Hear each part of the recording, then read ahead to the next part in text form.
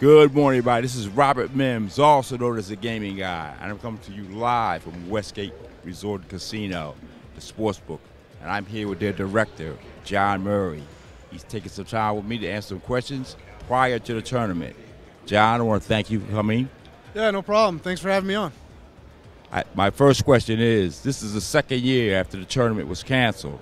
Is there any increase in the handle at this particular time? Yeah, there definitely is. You know, the hotel occupancy is way up. All of our seats are sold out. You know, we had 50% occupancy last year for March Madness due to Nevada COVID restrictions. 100% occupancy this year, no masks. Everything's back to normal, at least for now. And I think handle this year is going to go way up over 2021.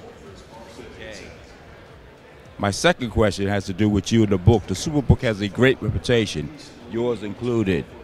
You're highly respected by your peers and other sportsbook operators. What do you attribute that to? I appreciate that. I think it's our longevity. Excuse me. You know, we've got guys that I work for that have been doing this for over 30 years. And I think that we've got a pretty sterling reputation being fair with our customers and offering fair odds and fair limits. And I think because of that, we've been pretty well respected for a long time. Mobile betting is what percentage of your action?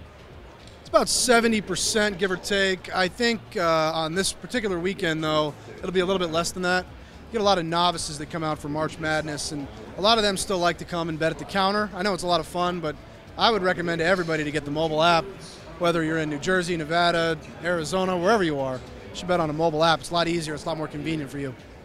Since you mentioned some other states, speak to that. Are you guys planning to do anything in the future in other states with your brick and mortar venues? Oh, we definitely are. You know, we've got a brick and mortar venue at the Lodge Casino in Black Hawk, Colorado, and then obviously we have the one here in Las Vegas. We're going to open one in Arizona sometime, hopefully very soon. We've got a couple other deals in the pipeline. Some of them are going to be retail only. Some of them will have brick and mortar superbooks, like the one at the Westgate.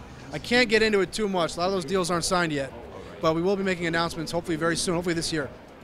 I'll be looking forward to that.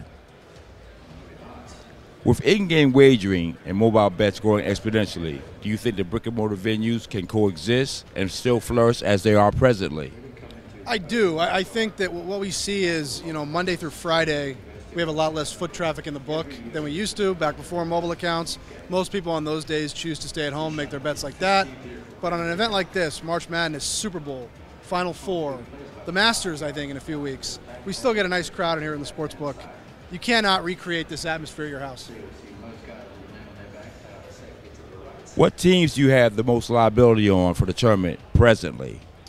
I hope South Dakota State doesn't win the championship. I'll probably be looking for a new line of work if they win 6 games. A lot of money came in on Gonzaga this week. Took a bet for $40,000 a few days ago at plus 280. Yesterday we had a guy bet $30,000 plus 275. And there was already a lot of money on the Zags because they are the favorite. Got them down to 5-2 right now. We never love being in a position of liability on the favorite. That's where we do find ourselves right now. It's a long way to go, but we do have a lot of money on the Zags right now. Okay. And my last question, I admire some of the unique wagers you guys offer, particularly with the over and under for the teams if they were going to win and if they'll make the Sweet 16. Are there any other wagers you'd like to mention to the public before we leave? Our risk team does a great job of coming up with a lot of different props. I think one of the fun ones is over-under wins by each seed. Over-under wins by the 1 seeds, by the 2 seeds, by the 3 seeds. That one's fun. And people really like the over-under wins by the conferences. Over-under wins by the ACC, the Big East. The Mountain West is a popular one. We're in Mountain West country in Nevada. I think we always write a lot of money on those particular props. Well, John, that concludes my questions, and I want to thank you for your time. I appreciate your energies and your efforts. I want to shout out to my man Jay, who set all this up, and we're headed back east. So I'll be talking to you soon, and thank you again. Thank you.